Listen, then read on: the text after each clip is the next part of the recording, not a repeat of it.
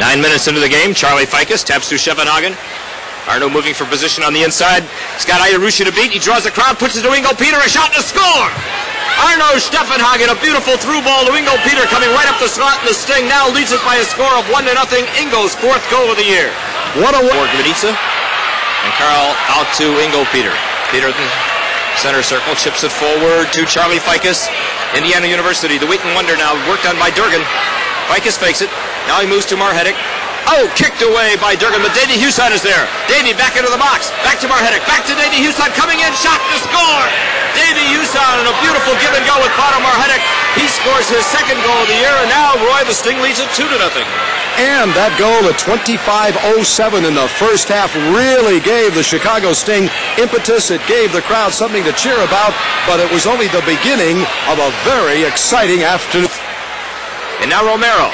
Romero chips in the box. Cabañas up in the air. Ball is loose. Canaglia drives it into the net. Giorgio Canaglia, his 22nd goal of the year. As Dieter Ferner, the Sting goalkeeper, missed connections coming off the line, and a wide open net for Giorgio. That made it 2-1. And that again tries to push off, get position, can't do it. And now the Cosmos coming. There's Canaglia. Giorgio Canaglia on the run. Glenn trying to catch up from behind. Canaglia takes it to the far side of the box. Centering pass. Matthew slips. Romero is there. Oh, the Cosmos have tied it. The Cosmos have tied it at 2. Here, Ingo Peter chips it forward. Ball is headed up in the air. Ficus fighting for it. Charlie wins it. Charlie coming. Keeper's out. He shot. Score! As Charlie fired the ball below Hubert Birkenmeyer, a New York defender came across the line. Roy, he tried to clear it out, and he just ended up putting it in the net. To your right, trailing by a goal.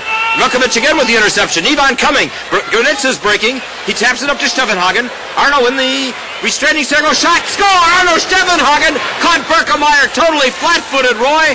Nobody thought Arno would shoot, and shoot he did. And what a great steal by Ivan Mielkovic. Now Van der Elst. Taps it to Romero. Romero looks for Canaglia. Gets him. Giorgio shoots. He scores! Giorgio Canaglia. This time a beautiful goal. Catching the short side. Taking the passes from Van der Elst and Romero. That would make it Chicago 4, New York 3. And Giorgio only had a few feet, Roy, and he took advantage of every one. Earlier this year in New York, the Sting beat the Cosmos by a score of 3-2 in overtime. Carl Gvanica getting 2 free kick goals.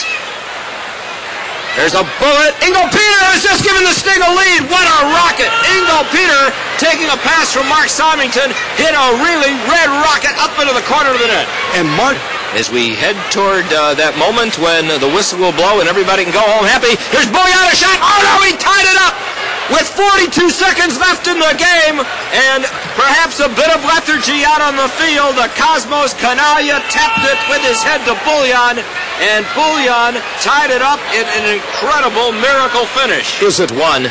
And we'll have put the Cosmos away. Granitsa, oh, another fine save by Birkenmeyer. Top of the circle, picks up a crowd, goes to Brett Hall. Hall fires! Oh, tipped over the bar! Brett. Chico Borja, Hernan Chico Borja, an exciting youngster from Ecuador, the next shooter for the Cosmos. Up he comes, Ferner's off the line, and he knocks the ball down. Dieter Ferner that time didn't come up quite so far, Roy, and he was able to bat that ball away.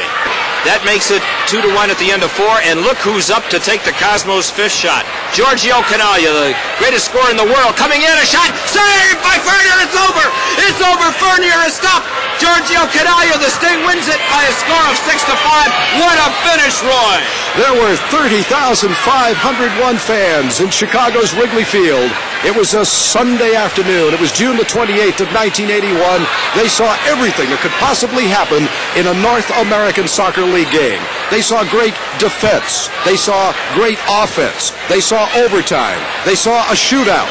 Everything that anybody could ever want in soccer was enjoyed by these fans. And the happy Chicago Sting leaves the field.